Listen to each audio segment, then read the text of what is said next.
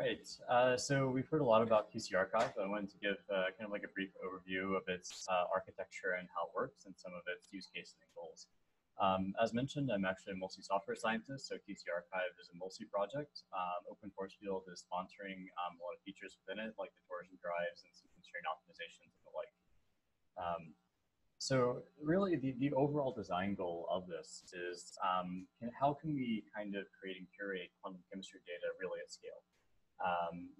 Very similar to what Simon was talking about, can I stop caring about this exact input and output file and, then parsing it all into some sort of CSV or something else, but can I just simply request computations at scale and have them come back in some sort of organized fashion? That's really what we're after. Of course, if we just do this, we really want the ability to access data from anywhere on the globe, which means that we have central databases and we have clients that can pull them down. And we'll also have some websites that we're spinning up too, so you can just simply go online and pull data chunks that you want using canonical web resources. A couple other things to consider is that can we not just use one supercomputer at once, but can we use dozens or hundreds of supercomputers simultaneously to compute with? Is also one of the other design goals, because we really want to support large organizations like the Open Force Field, where we actually have managers that are running quantum chemistry computations at the different facilities across the US. And then really on the order that we're talking about is how do we not store tens or millions, but actually billions of quantum chemistry results. The data involved is actually really quite trivial as long as you're not storing wave functions. So being able to collate this kind of scale of data is really what we're after as well. And then finally, I think the other thing is really after kind of like removing this middleman kind of thing, where there's no, I have a graduate student, I tell him to do computations, he runs it on a supercomputer, he does everything, formats it, and then tries to give it back to me. Can we just skip all that? So can we just say at a very high level, go off and compute these things and then have everyone in a single group or a single community able to access that data simultaneously? On top of this, we try to take quite a few really fun use cases. Open Force Field is one of them. So as mentioned, we want to do all these torsion drives. We want to do constrained geometry optimizations, partial charges, ESPs, wave functions. We've gotten requests for just an incredible diverse amount of data from Open Force Field, which is the kind of things that we're looking at storing and how we organize and correlate them together. Then most quantum chemists will say, like, I want to search for like ammonia dimer or something like this. But in the biomolecular space, of course, we really want to search based off SMILES or NG. So it requires us to kind of revamp how we can query data and how we can organize data as well. So to date, I think these numbers have been shown that we've been computing quite a bit of data with this kind of framework. Right now, we're actually limited purely by core count. And the neat thing is anyone here can actually contribute to these computations by spinning up managers locally. It would be pretty trivial actually to recompute everything from a server side and task throughput point of view in just a couple of days with a sufficient amount to parallelize cores. So if you ever want to contribute, get in touch and we'll show you how to spin up some managers and you can just pull from our central queue of tasks. The other thing we look into a lot is how do we integrate with Jupyter Notebooks? How do I visualize and get all the data kind of in a Python and API sort of fashion? And so this is what we're really focusing on at the moment is can I pull all this data down? I'm not going to have the time to show it because we're running a little bit behind, but you can actually get every single torsion drive that Open Force Field is run in about 6 lines of code. So you install one thing and you just pull the data and it'll be right there for you that you can kind of explore as you wish.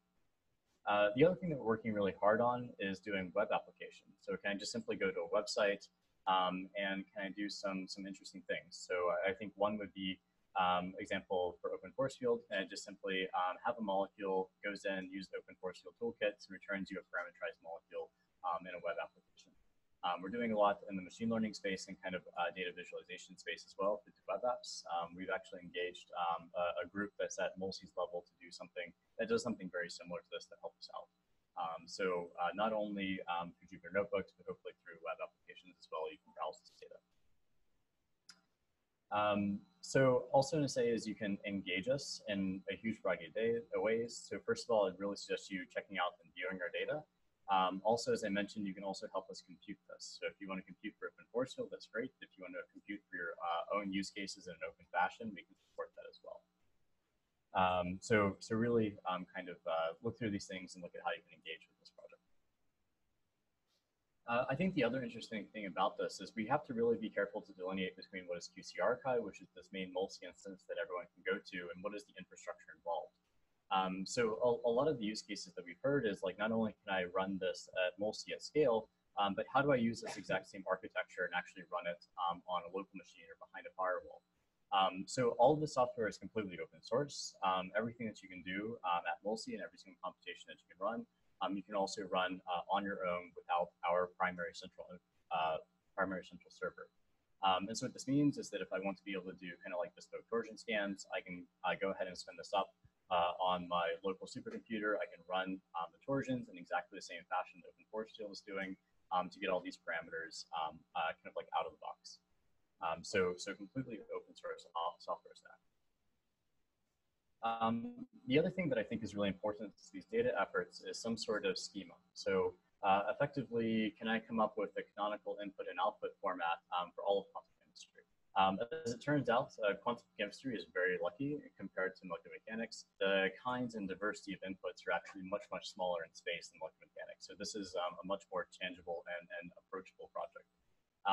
And the other thing that's nice about this is it'll automatically spit out all kinds of things like, what are my charges, what are my bond orders, et cetera, without me having to go through and actually parse quantum chemistry output.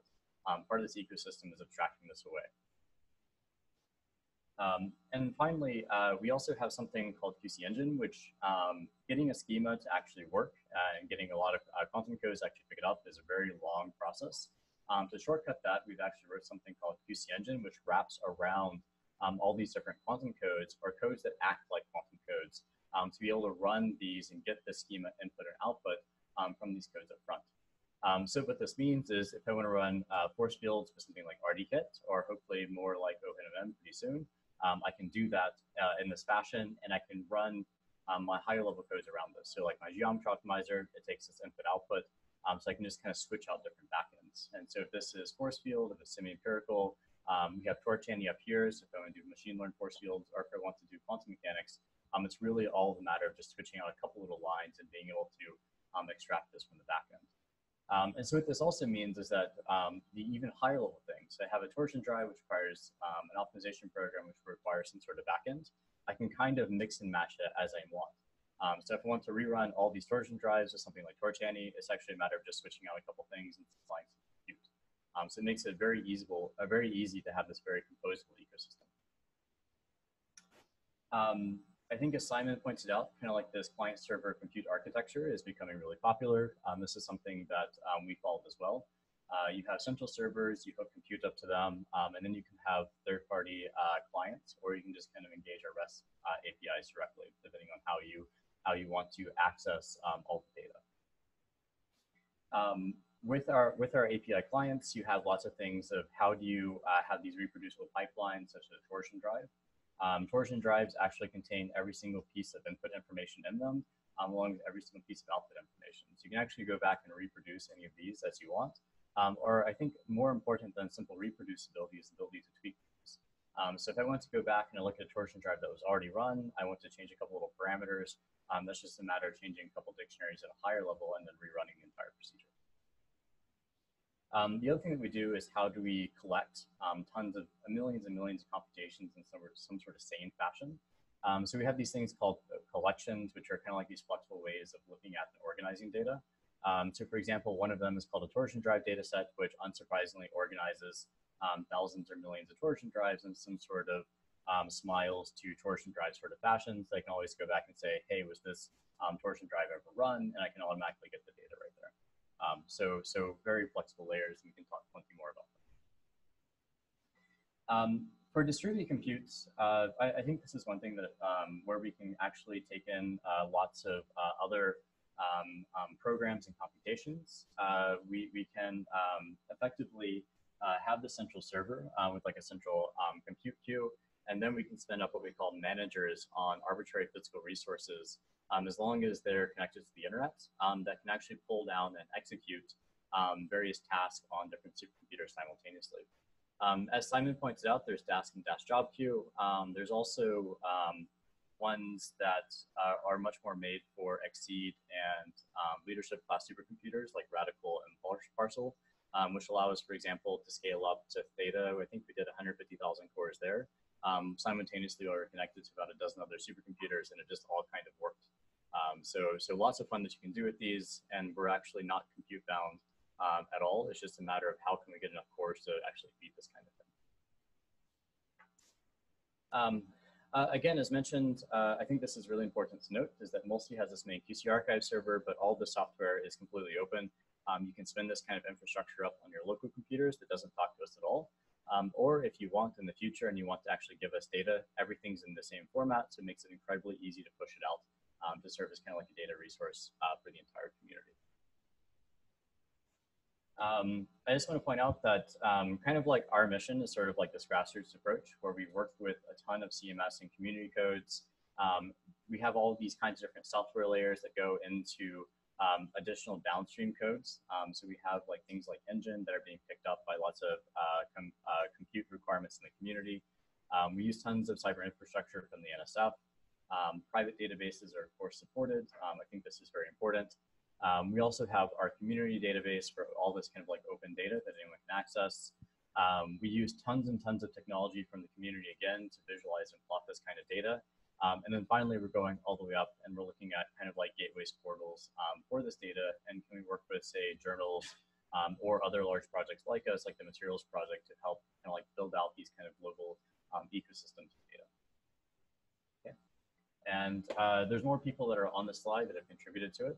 So I'll simply say, basically, thank everyone here. I think probably at least half the people here have touched the project in one way or another.